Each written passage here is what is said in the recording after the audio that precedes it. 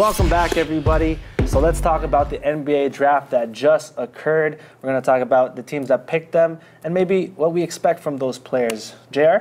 So Phoenix Suns, they selected DeAndre Ayton, who's a center, who, projected #1 overall since the beginning of the draft. I mean, the Phoenix Suns, they really need a new center, because of the problems with having a good inside man. I can read a little bit about what the scouts were picking on him. So with DeAndre Ayton, this guy was everyone in terms of scouting report.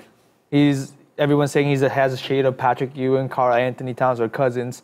Some of his strengths, they're basically saying that he's very athletic, he's agile and very fluid. He apparently has that kind of footwork like Joel Embiid, DeMarcus Cousins. He has very wide body, thick frame. So they're saying that he's NBA body. He can shoot, and he has soft touch for a big man.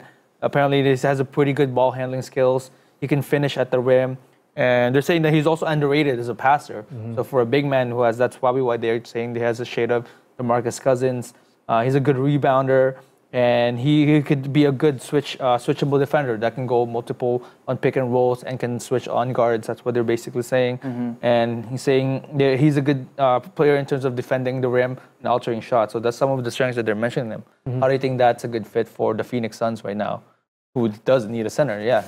Yes, inside presence they'll definitely need, because Tyson Chandler, who used to play there, was one of their highlights, I guess, for Phoenix Suns. And now they're leaning on Devin Booker, who I think they're already set in the backcourt, but I really need to be focusing on the front court, which DeAndre Ayton will be a perfect fit for them, and having them a good presence inside and outside, with Devin Booker being able to run guard situations, and DeAndre Ayton in the paint, blocking shots, putting up putbacks and everything else inside in the paint. Mm-hmm. And you just pointed out a good passer, right? And it's about potential. And pairing up Devin Booker with DeAndre Ayton, you're talking about potential, right? And you're talking about it's a good starting block for the Phoenix Suns. And it's, if he can play it like DeMarcus Cousins, or if that's someone that he's compared to, that's kind of a dangerous duo too. Mm-hmm. Like a passer, kind of a potential passer to Booker, who's a shooter, and also a presence down low. Mm-hmm. So I don't know. I can't wait to see the Phoenix Suns, because Booker is obviously a favorite amongst people. But again, DeAndre Ayton, I haven't seen a lot of his highlights. But someone that's big and someone that can pass is always someone that's on my radar. What do you think, Mark? When you can't teach height, that's just one thing that NBA scouts always talk about. You can't teach height. And one thing that he has that is coveted by a lot of NBA scouts, NBA teams, is not just his size, but his ability to move. Because we've drafted, like, a lot of teams back then have drafted tall, really tall players. Like I forgot his name from the one that Memphis drafted. He was like 7'3", and everyone thought that he was going to be Greg Oden. A lot of tall players. But the thing about him is that he has the footwork, the agility that you need for a big man now. The modern NBA needs, he's NBA body in terms of his frame, but he also has the touch that really allows him to be able to play not just in any situation, but also late game, because he can shoot. And the Suns have never really been good at drafting players. Booker was like one of the one of the highlights that they've drafted. Yeah. If you look at the past few years they've had drafted, Alex Len has been Dragan Bender. It's been really horrible for them. So this was a sure thing. They can't mess this up. So with the first pick, and I think DeAndre Ayton could do some damage for them. As long as they turn their franchise around and start, taking care of their players. Here we go. Let's move on to number 2. And Sacramento Kings select Marvin Bagley the third, a Duke freshman who averaged 21 points and 11 rebounds at double-double. And, reading from his prospect scouting report, is he's a complicated prospect, but he's a modern tweener, but he's unreliable with his jump shot and his body as a forward. But he still has a promising aspect to his game, adding towards what he can do for Sacramento Kings. I guess Mark can go continue what he can do. The scouting report, yeah. A lot of things that they saying about him is like you mentioned, he's long. They're saying that he has a good he has that Tristan Thompson like knack for offensive rebound. He's a relentless rebounder.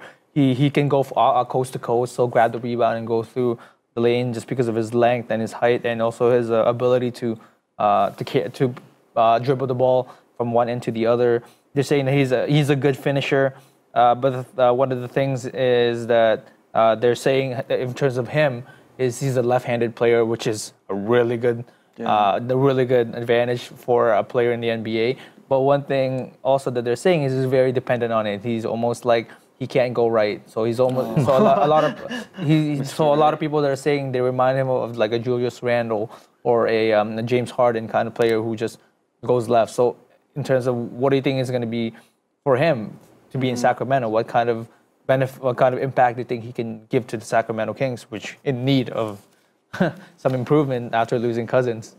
Well, like his stats, 22 points per 21, game. Yeah. 21, it kind of proves that he can score in and out. So Sacramento Kings needs a scorer, someone that can put the ball in the hoop. But I'm kind of nervous again, like you said, he can only go left because it's either he's really dominant with his left hand or because of NBA scouts and NBA, defenders, which are more athletic. I don't know if he's a one-shot pony, So it's like he better adapt to the game quick and make sure that he's all the worth of that Puma sponsorship. So you better. I think he's one of the raw players from the draft. One of the biggest potential, but he's very raw still. Like he skipped his. He went straight. One of his senior high school. He kind of advanced because he took extra classes. So he's one of the ones coming into this draft who actually has a little bit of maybe a year or two late in terms of development. So he has the most potential. This is probably why the Sacramento Kings took him. So it's up to them to kind of develop him to see how he's going to fit with the rest of their. They had a good pick last year with Bojan, who was a really good shooter that they had.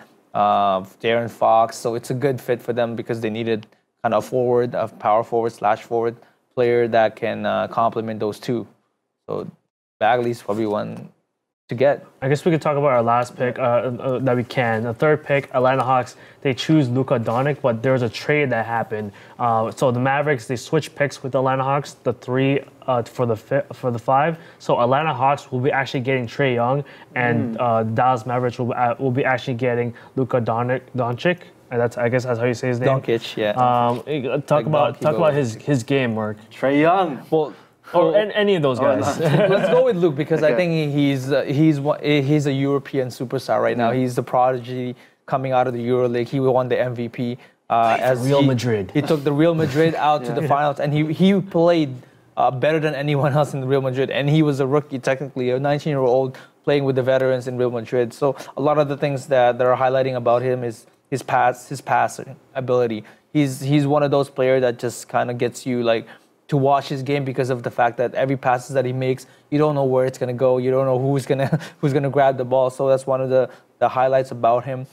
His size too, for a point guard to be 6'8", that's just incredible. Like I think Simmons, he has that Simmons kind of height, but the difference is he has the shooting ability that Simmons doesn't have. And that's Alonzo Ball. So the new age of point guards nowadays are going towards tall, athletic, and passing abilities of point guards nowadays. They're just adding the height now. So that's one of the things that he has.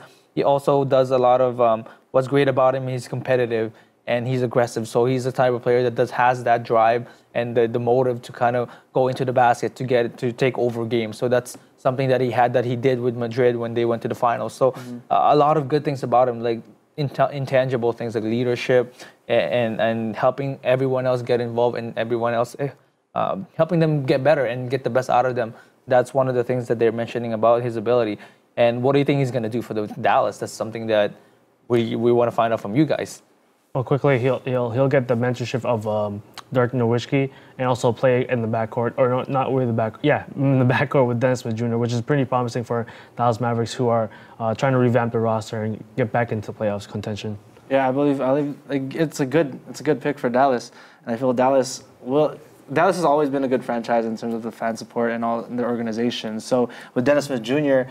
and Doncic, it's going to be exciting. I think you got a small, explosive dunker and someone with a lot of energy, and then you have Doncic, who's like kind of like a wizard kind of thing, passer, and that can shoot. So it's an interesting dynamic, and obviously Nowitzki has to retire soon. But again, he'll be a good mentor, and he'll be a good pick and a good way for the Dallas Mavericks to, actually battle up there. Yeah. So hey, we don't have a lot of time. We'd like to finish off. Any shout outs you'd like to say, Mark? Mark? Well, shout out to all our fans that keep watching us, continue to watch and comment on our content, and keep sharing. I mean, the last content that we did, shout out to Team Undefeated, Coach Tone Kulitz for the amazing show, the amazing episode that you guys did. Everybody enjoyed it. I mean, all your families and friends are just like commenting amazing, positive comment feedbacks from them. So shout outs, and continue to support Filipino basketball and the Raptors and NBA too, right? Jared, anything you'd like to say? I know our season's almost up and running, almost done. If this might be my last episode for this season, so thank you guys for continuing to support all of us. Continue to support us through our social media accounts on Twitter, Facebook, and Instagram. We're also on YouTube. We've got some new exciting things happening as well, especially for Filipino TV, the new revamped whole TV station, and it's going to be really exciting for this upcoming year. And I'll see you guys next season if I'm able to come next week. So I honestly don't know yet. All right. Thank you guys for tuning in. It's been great. It's been a pleasure. Thank you for supporting Filipino basketball. Till next time, stay balling.